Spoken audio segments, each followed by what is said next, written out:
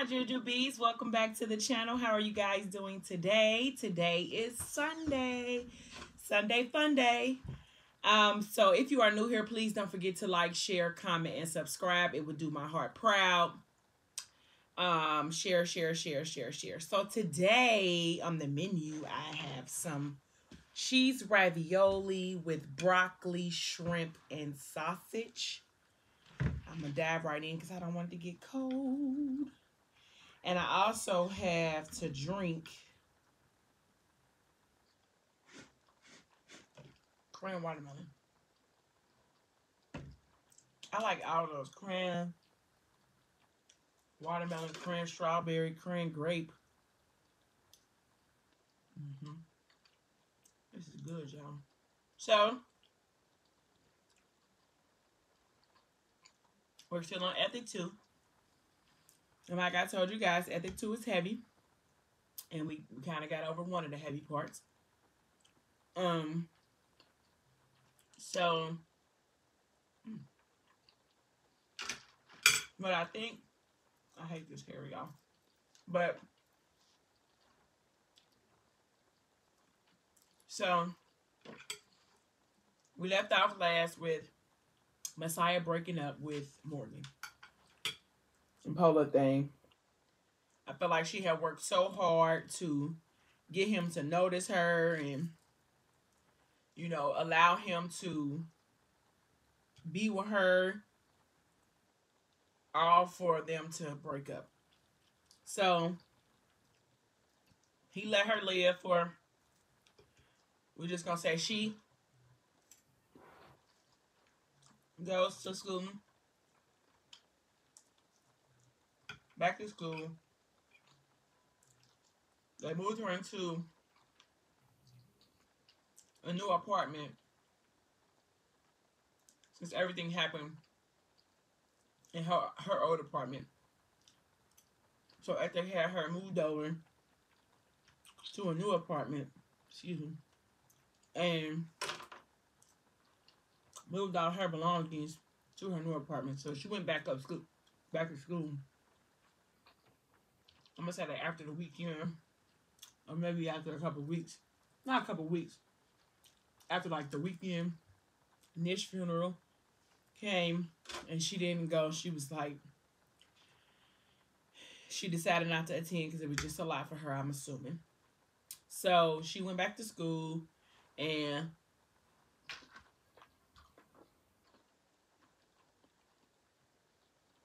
she decided to go to the Stiletto Gang audition.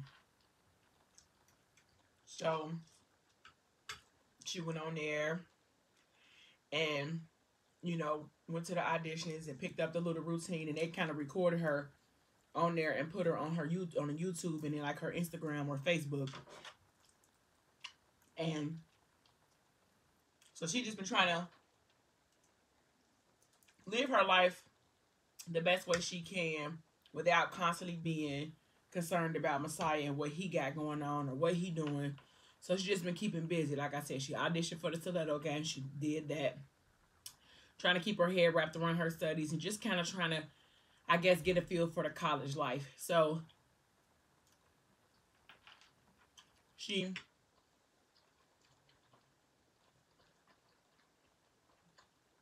the day she was auditioning for the Stiletto Gang, Arya was recording it. And she got like 50,000 views. 100,000 likes. And it just was constantly going up. And she was like, wow. You know, I didn't even think it was that serious. Arya was like, you're a big deal, sis. Like, you know, you didn't think you could be, but you really are a big deal. So that kind of made her, you know, excited and proud, because Morgan is kind of like a person who's lived in a bubble for real. She's been deaf her whole life. You know, she really, the only childhood friend she had was Nish, and then we see how that turned out. And so she hasn't really stepped out of the box. She kind of just been living in the shadow of her sister for her life. So to go to college and make a friend and, you know, step out on something, and then, you know, people acknowledge you and they like what you're doing, that's kind of exciting for her. So while she's dancing on the other side of the town, Messiah's trying to do the same thing as Morgan. Keep his mind occupied, not really focus on Morgan. He feel like if I focus on her, I'm going to lose focus in the business in the streets that I got going on. So for 7 straight days, the book says, like, he just been up and down the highways, hustling and bustling, trying to live his mind clear. And so they just so happen to be him, Issa, and Amik so happen to be in a little house counting up money. And Issa tell him, like, you've been hitting the ground running ever since you and little Miss Missy ain't been together. He's like, you need to mind your business. We ain't finna discuss that. And I don't back like I don't know what she been doing, and I don't want to know, you know. And so Amik was like, well, and then he was like, man, what you doing? Amik had walked in, but he was like preoccupied on his phone. And so Messiah like, what you doing, man? Like you gonna help us count this money up, or you gonna be too busy floating in on your phone? And Issa was like, you ain't know that was the Facebook king? Like, he stay on Facebook. He think he a local celebrity when it comes to the Facebook. He was like, well, Messiah didn't think it was important to have Facebook because he felt like, why get people? He was too busy trying to stay off the radar, let alone, you know, putting his whole life on there. And then Amik was like, well, if you was on Facebook, you'll see what your girl was doing. And so he showed him a video of Morgan, the video that everybody else in the world didn't see. So he, like, you know, scrolled through the thing, and he's smiling because he's proud of her for real, like, you know, stepping out and doing something different. But at the same time, like, the peach symbols, emojis, and the kissy faces and the drooling faces, he like, nah, let me get up off here because this ain't for me. So he asked Mick, like, why you following her anyway? Like, you need to do unfollow, hit the unfollow button. You don't need to be following her. So she announced on there basically that she was going to be at a club on college campus that weekend. It was her first show. And so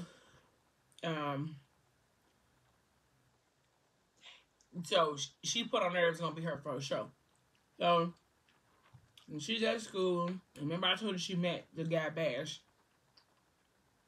So they see each other at the dining hall.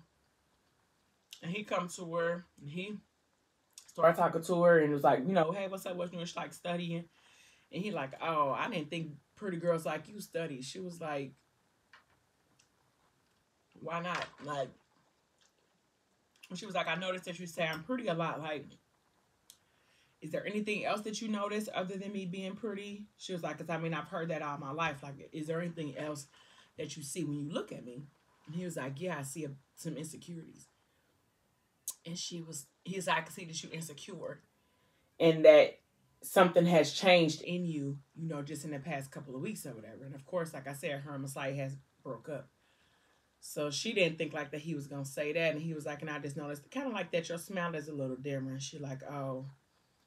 And she just was like, she was sorry for being rude, you know, if that was the case. And she was like, but, you know, I'm just kind of, you know, in and out of something that I don't even really know if I'm in and out of it for real.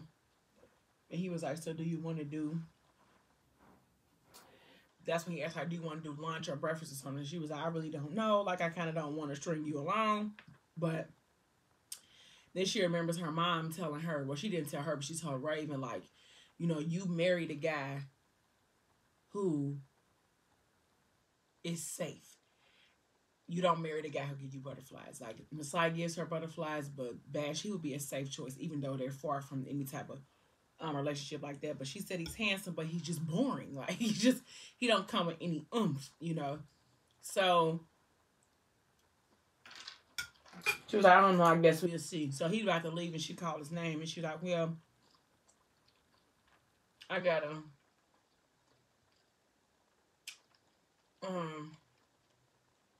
I'm dancing with the stiletto gang on Saturday. He's like, oh, you gang? And she's like, yeah. And she's like, well, my first show is on Saturday if you want to come by there, you can see me in the show. And he like, okay. So he like, anytime that I can get with you, I'm getting full. He was like, anytime that I can get with you will be, I'll take it. And so she gives him her number, and she thinking like, oh my God, like, should I even be giving out my number? Like, me and Messiah just broke up. Like, should I even be doing this? But she gave it to him anyway. So she go to the thing on Saturday, and she's like nervous, and she's excited at the same time. So, in walks Messiah, Issa, and Amik.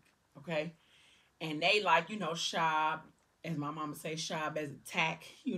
They done got they Gucci loafers on. They came in there on some grown man stuff in the college town, not like the little boys with the white tees and the Jordans or the white tees and the Air Force One. They didn't came in there clean cut. He got his braids. He got his locks braided to the back. French braided, looking like steak. So, they come in. He get a booth or whatever, but he walk in and he noticed her like on the side of the little thing, talking to some tall, light-skinned dude. And not only is she talking to him, but she's smiling and kiki. Hey, how you doing? Nah, he don't want to see all that. Like, what you doing over there? Who is this guy you showing all your 32 pearly whites to? Because I need to know. Like, it's only been 7 days, and then here you is up here. You don't even miss me or nothing. You over here in the corner with college boy, acting all friendly. So everybody like, just cool. She at college, be cool. He like, nah, I'm good, man. He try to play it cool, but in the inside, he is on fire. Like somebody done flipped the switch on my man. So he get a booth. He tell the bartender girl, like, run me some, bottles or whatever on here, and tell her what kind of bottles he wanted. He tell her like, and then whatever kind of bottles they drinking. So he pour up or whatever, he's swigging around his little drink.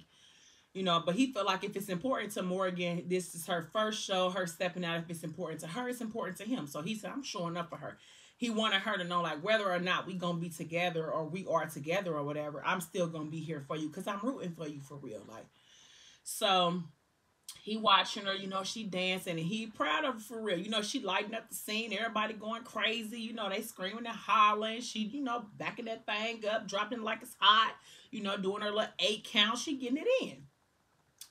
So the frat boys come in and they join into their routine. And so Morgan has like a partner, so now they kind of like, a little close and a little sensual, and he don't like all that. He like, yeah, so we up, like, come on, we gotta go. She may not be with me no more, but we gonna have to, I'm not gonna sit here and watch it. So we gonna go ahead and we gonna go. It's been real, what I'm saying? I love you, but I'm gonna go ahead. And he told his boys, like, we up, we gotta go. So as he leaves, of course, the distraction or the movement or whatever from him moving, she notices him. So she don't even finish her routine. She hop off the stage and she runs out to him like, Messiah. He like, what's up, shorty? Like, and she like, what are you doing here? Like, I didn't even know you was here. He was like, I just came to see what was up. Like, you did good or whatever.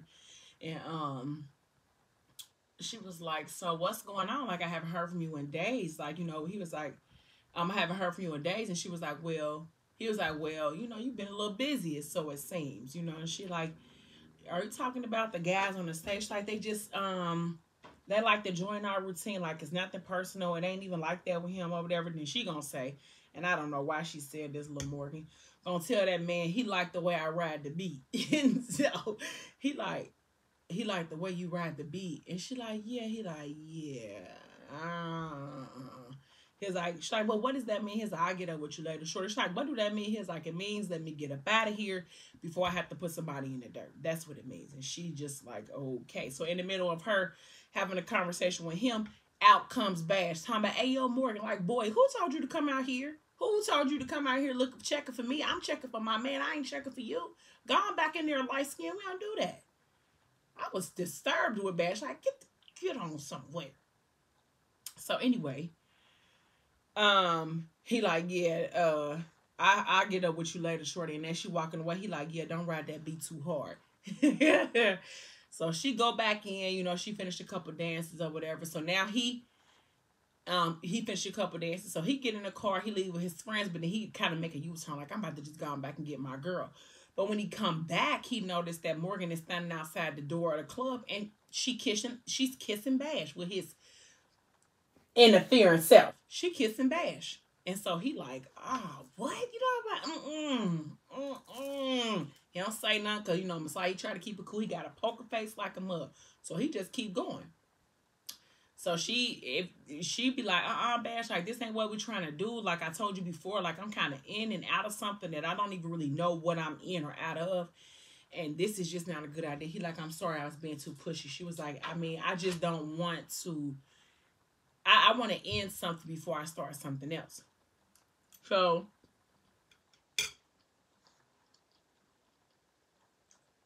he say, okay, he respect that. So she go back in and she get to dancing with, she about to try to start dancing with Arya, and all of a sudden she like had this freak out. She run in the bathroom and lock the door. And Arya like, what's going on? What's going on? So she called Messiah and leaves him a message like, Messiah, please come. Please come, I need your help. He's here. And mind you, he all the way on the other side of town with another bride because he's trying to figure out how to get himself over what he feeling. He even tried to do the same thing with the girl, like, you know, hang out with her after they was intimate. It didn't work. It didn't give him the same feels as Morgan gave him. So when he get the message, his phone vibrate, he ignore it. It come again, he get the message and it's her, and he instantly panicked with her, like, what's going on? So she like, he's here, Messiah, I need you. So why you asking her, like, well, what's going on? What's happening? Why are you so scared? She's like, I can't go out there. It's somebody from my hometown, and I can't go out there because that's one of the ones that violated me.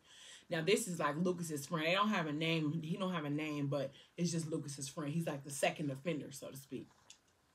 So Arya's like, he did what? Like, girl, we ain't about to be hiding in here. Like, I'm finna go check him because we don't do that. So she go outside. So she's telling like, well, we can just leave, but we can go out the back way. We don't have to go out the front.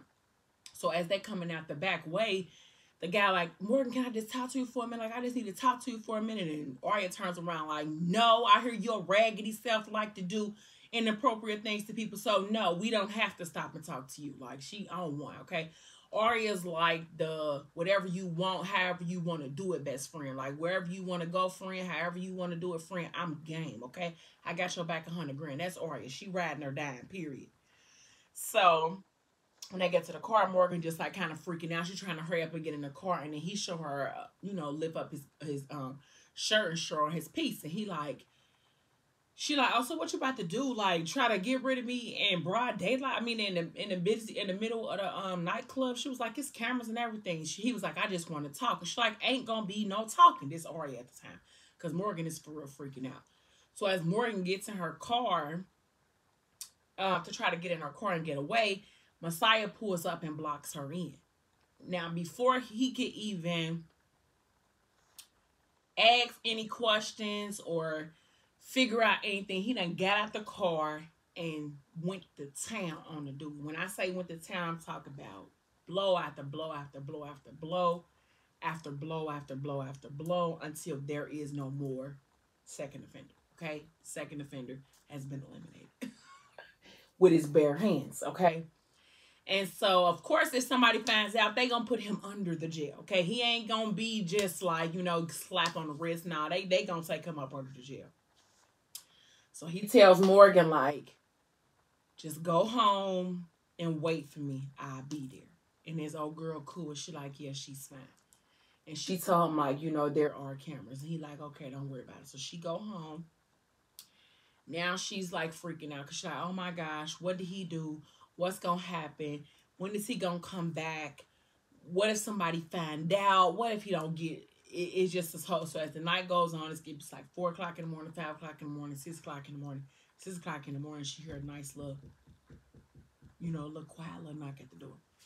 And so he come in, and she like, I was so worried. Like, is everything okay?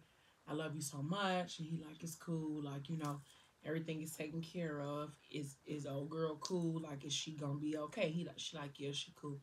He like, okay. And he basically was trying to tell her, like, she was trying to tell him, like, I don't like the way that things have, or how they ended between us or whatever. And he like, it's cool. Don't worry about it.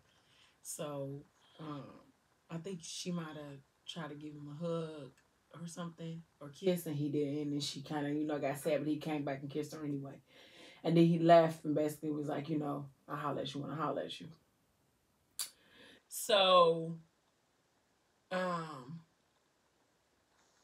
So after that, they didn't talk to each other for a while either. Like, you know, she went on about her thing and he went on about his. Like, there was no communication. She didn't call him. He didn't call her. She, of course, was hurt, but she felt like, well, if you can be wherever you are and miss me, I can be wherever I'm at and miss you, but I ain't calling you if you ain't calling me. So let's just say a couple months went by, and by this time, it's like Thanksgiving, I think.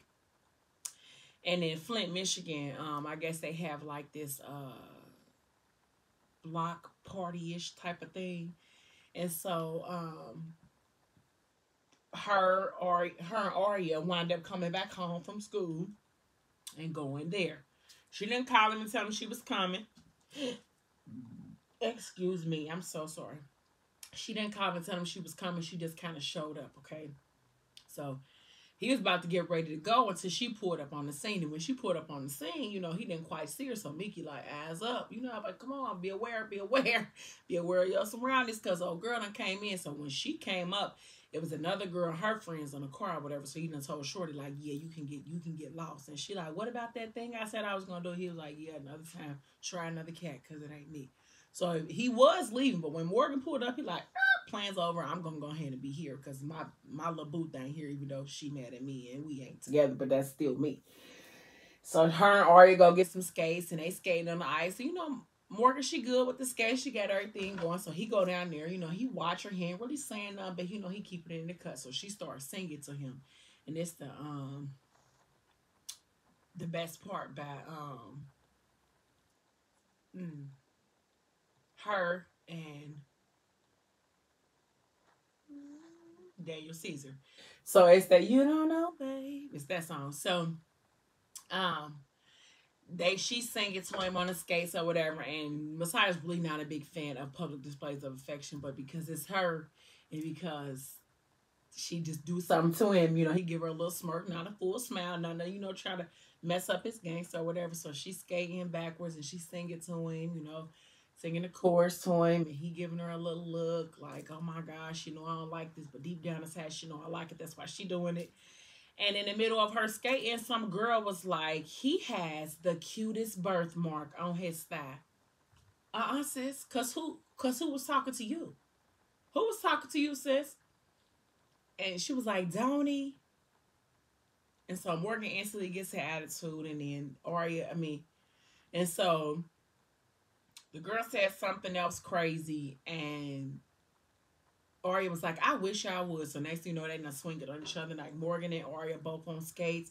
Now they wrestling and tussling on the ground. And then one of the other girls who was with the girl who said something about the birthmark went over there to try to get Morgan. And before she could get a chance to do anything, Messiah done choked her up and slung her across the ice. Like, these ain't the type of problems that you want. And so the girl was like, it's really like that, Messiah? And Morgan was like, it's just like that. Like, we're not even finna try to like get this thing going. So um her and Morgan get discovered on the ice. So now she's mad at him and she's mad at the situation. Like, now you got me out here and you about to embarrass me and I don't even know what's going on. Of course the girl done been with you because she knows stuff that's intimate about you that only I should know. But I think that she kind of was too salty because it's been women before you, but at the same time Morgan young and she innocent or whatever. So she like, I'm leaving. She put her try to take her skates off, and her and Aria about to get up out of there. So I'm gonna stop right here because I'm 24 minutes in and I don't want to go too long. But don't come back tomorrow and I will be finishing. I'm gonna try to finish up Ethic 2. Like I said, it's a lot in Ethic 2 that I don't really want to get. And I'm trying to do it couples at a time and not like flashback from couple to couple. So you guys let me know if that's better. But like I said, if you're new here, don't forget to like, share, and subscribe to my channel. Don't forget to hit the notification bell so you can be notified every time I post a new video. Thank you guys so much. And until next time, bye my jujubee.